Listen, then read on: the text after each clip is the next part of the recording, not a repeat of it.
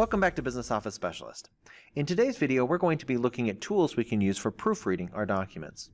To help us with that, we're going to copy a document into our Google Drive called typoglycemia. As with all of our other assignments, the copy link for this document is either in Canvas or in the description at the bottom of the YouTube video. Now, I've already copied this document into my Google Drive, renamed it, and moved it to my boss folder. If you need help with these steps, you can go back and look at our YouTube video on navigating Google Drive, and it will explain these steps in greater detail for you. Once you have it copied into your Drive and moved to your boss folder, let's open up typoglycemia. And you'll see that this gives us a paragraph with a lot of errors in it that we're going to need to correct. Hopefully, as you're proofreading your own homework assignments, they're not as bad as this one. But this gives us a great playground for us to play around with the tools and get used to them. So you can tell that a document has errors often because of the squiggles that show up at the bottom of the words. So any word that has a red squiggle underneath it indicates that that word is misspelled. And there are a lot of misspelled words in this document. There's also some blue squiggles that indicate grammar mistakes, and we'll want to correct those too. So probably the best place to start with this document, and where I'd recommend starting anytime you're proofreading, is with the Spelling and Grammar Check tool that's built into Google Docs. There are several different ways that you can access this spelling and grammar checking tool. One way is simply to click on the misspelled word. So for example, if I click on this word right here, it will bring up a small pop-up that recommends the correct word. This should have been terrible, but it was terribly misspelled. So if I click on the word terrible, it will automatically change the spelling for me, and now this word is spelled correctly. So if you only have a few words that are wrong, only a few squiggles on your page, then that's a really fast way to do it. But if you have a lot of corrections that need to be made, like this document, or you have a really long document to go through, an alternative way to do it is to open up the tool itself. You can do that by either clicking on its icon on the ribbon, which is an icon that looks like the letter A with a check mark underneath it. It's right here on the left-hand side of the ribbon. Or by pressing the shortcut key, which is F7 at the top of your keyboard. So I'm going to click the Spelling and Grammar Checking tool. And you'll notice that it doesn't start at the beginning of the document. It actually starts wherever your mouse was. So it began at the word terrible and started moving forward to the next misspelled word. And the next misspelled word here looks like it's sleeping, but it's not supposed to be sleeping. It's actually supposed to be spelling. But the word is so mixed up that the Spelling and Grammar Check tool couldn't figure out which word it was and guessed wrong. Now, with other word processing systems like Microsoft Word, it will give you multiple possible answers, and then you choose from which one is correct. With the Google Doc Spelling and Grammar Checker, it only gives you the most recommended word. So a lot of students will try and rush through this assignment by clicking accept a lot of times to accept all of the spelling and grammar corrections. The tool inside of Google Docs is really smart, and usually it can get the word right, but sometimes, like with spelling here, it doesn't.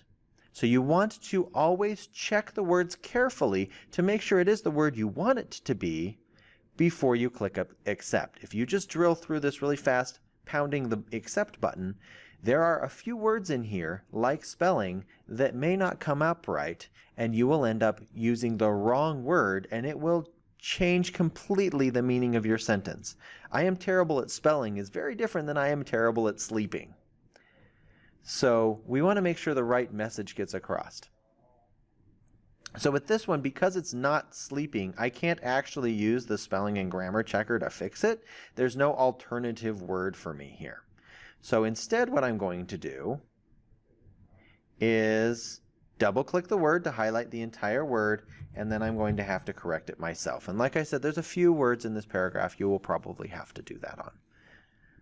All right, so now that I've done that one right, I'm actually going to back up and move forward again. And now it moves me to the next word, which is paragraph. That is the right word, so I can click accept. I can click accept on misplaced. or misspelled, sorry, ooh, I even got it wrong, purpose, Cambridge, University. So you can move through these, and again, you can move through fairly quickly. Just make sure that you're double checking them. Like this one, it couldn't figure out what research was. It was too scrambled, so I'm going to double click that and do research. And you'll notice that now studies pops up with a blue underline because it is grammatically incorrect. Cambridge University did a research studies. It's a research, so it's singular, but this word is plural and it should not be. So if I back up and take a look at that again, it recommends study as the recommended option. So what I'd like you to do is move through this entire document and practice using the spelling and grammar checker to correct each of the misspelled words and correct all of the grammar mistakes. When you're finished, there should not be any blue or red underlined words. Now, you may sometimes run across words that may say they're misspelled when they're really not. Oftentimes, I'll see students with certain names that are spelled uniquely and aren't recognized by the spell checker, and it's kind of annoying that they always show up in red. There is a way to fix that as well. Your Google account has a private dictionary where you can add words that you use often. So if you go down to the 3 bullets on the side of the accept button, there is an add to dictionary option right here. Now I'm not going to do that because this word is misspelled and I don't want to say covered added to my dictionary. But if you have like your name or a word that you're using when you type that needs to be added to the dictionary, you can do that there. All right, so I'm going to close the spelling and grammar checker for now. I'll let you go ahead and move through the document and clean up all of the squiggles on your own. There is one other tool, a couple other tools that I wanted to point out to you as well. One of the cool features of Google Docs is that it does have a dictionary built into it as well. So if I wanted to know what a certain word meant, I could click on that word, like I'm going to come back here to terrible, and then if you right click on the word, you will get a right click menu. And on that right-click menu, there is an option to define. There's also a shortcut key, Control-Shift-Y. But I'm going to click Define Terrible, and off to the side, it's going to pop up a dictionary for me. And it tells me the definition for the word, but more important than that, it gives me synonyms. I love using the synonyms because sometimes if I'm writing a long document, I use a word too many times and it starts to sound boring. And I want a different word to describe the same thing. Or sometimes I'm looking for a specific word, but I can't quite remember what it is. And the synonyms can really be helpful. And the cool thing about the Google Docs version of the dictionary is if I am interested in a specific word in the synonyms and I want to see if it's similar enough that I can use it, I can click on that word and it will take me to that word's definition as well and some synonyms for that one. And then I can back up if I want to. So that's a really handy tool to have. So we can look here and see that terrible could also mean dreadful, awful, appalling. What I found interesting is it even could mean pants. Whoever thought? But in the British English, so in England or the United Kingdom, they use the slang term pants to describe anything that's terrible, awful, or horrible. So if it's really rainy and dreary outside and you think that the weather is miserable, you could say that the weather outside today is pants. So there you go. You learned a new slang term that you can use with your friends and they'll all look at you and think you're weird. But that is the dictionary and the synonyms that are available. The other tool that I want to show you is the Find and Replace tool. Find and Replace is super handy when you're trying to replace several words in a document all at once. This is used a lot in the business world because we use a lot of template forms. So for example, here at our school, I share a lot of forms for my clubs and my classes with TimFew. But I don't want TimFew's name to show up on it, so I can find all of the words TimFew throughout the document and replace them with Provo High, so that they become my documents. So that's a cool feature that you can use that I want to make sure we practice today as well. You can find the Find and Replace tool either in the Edit menu at the very bottom or by using the shortcut Control-H. So I'm going to open Find and Replace. And since we just learned about the synonyms for terrible, let's replace terrible with one of its synonyms, dreadful. So in the first box where it says find, I want to type in the word that I want to replace. So I want to replace the word terrible. And then replace with is going to describe what word I want to replace it with. I want to replace it with dreadful.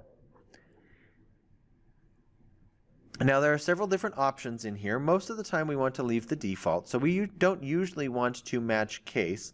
That means that if it's capitalized instead of lowercase, it will skip it. It has to be exactly the same case. So there are those options there. Like I said, most of the time we'll leave them as defaults. For today's activity, we'll leave all of the default settings. Now if I click replace, it will replace just the first one it finds. If I say replace all, it will search the entire document and replace all of them immediately.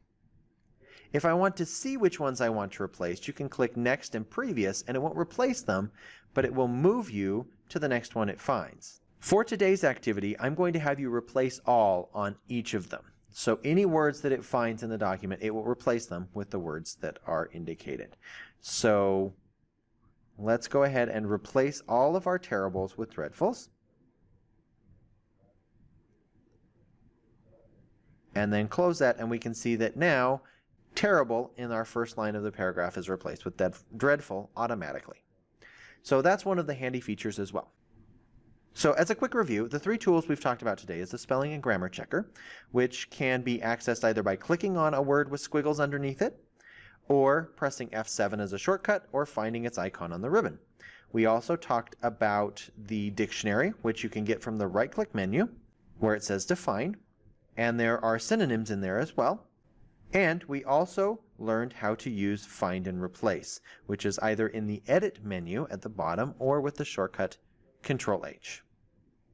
To learn more tools and features in the Google Suite family of apps, check out more of my videos on YouTube or visit ToriNorman.com.